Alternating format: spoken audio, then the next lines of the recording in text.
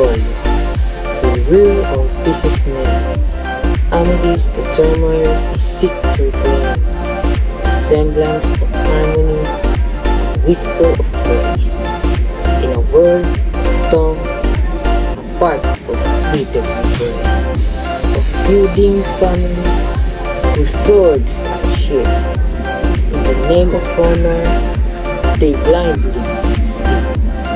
But I, with gentle heart and steady hand, dream of the day that across the land the feud will end, the wounds will heal, and unity of love be our seal. For I believe in the power of empathy to bridge the divide, to set us free.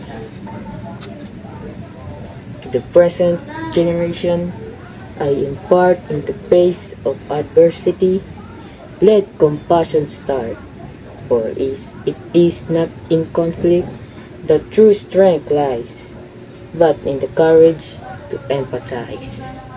So heed my words and let love be your guide.